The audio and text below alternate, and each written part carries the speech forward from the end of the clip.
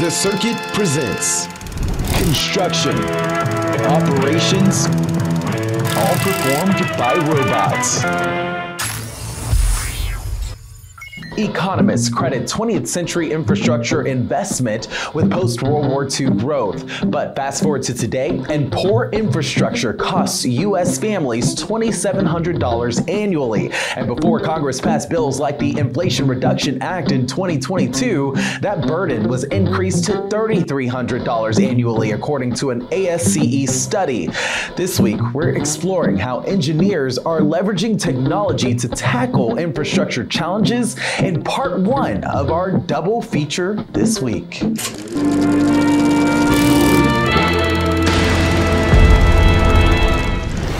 The United Nations states that economic growth, social development, and climate action are heavily dependent on investments in infrastructure like tunnels. However, building underground is risky, expensive, and takes many years. Construction tech company HyperTunnel, which was founded with a bold vision to revolutionize the way tunnels are built, is now deploying a swarm of robots, all roughly 3 meters long, to solve this problem. To put that into perspective, the bots are the size of some surfboards or a female cougar, and they all build tunnels more than 10 times faster and at half the costs of traditional methods. Before the Swarmbots mission begins, holes are first drilled in the target area. A central index pipe is installed and pipes are added to define the geography of the structure by forming a grid. Survey bots are then deployed to provide data to HyperTunnel's digital twin, creating a blueprint of the underground environment. Next, HyperTunnel's assembly line mass produces the Swarmbots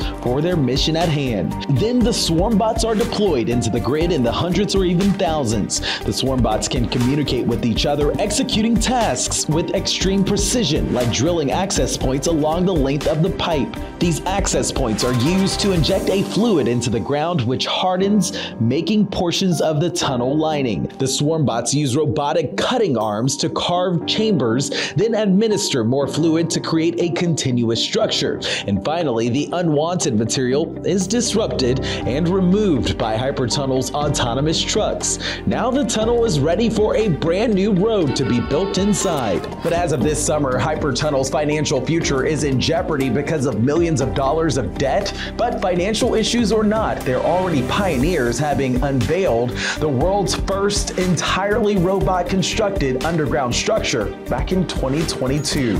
Built at its R&D facility in the United Kingdom. Meanwhile, a smaller, deadlier bot is on a killer mission in the second half of this week's double feature. This year, the American Cancer Society has projected that 611,000 people will die of cancer in the United States alone. Traditional cancer treatment consisting of chemotherapy kills cancer cells but can be dangerous for the body, causing...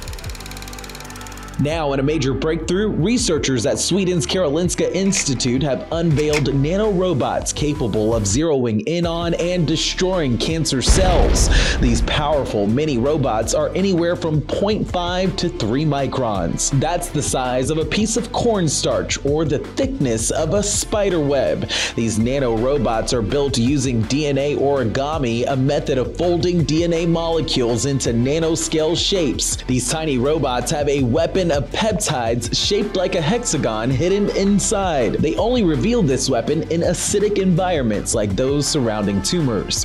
At a normal pH of 7.4, the peptides remain concealed, but as soon as the pH drops to 6.5 near cancer cells, the nanorobots sense the pH difference, activating the weapon, obliterating the tumor. This precision targeting allows nanorobots to kill cancer cells while sparing the healthy ones, unlike chemotherapy. In preclinical trials, the nanorobots were injected into mice with breast cancer tumors, and remarkably, tumor growth dropped by 70%.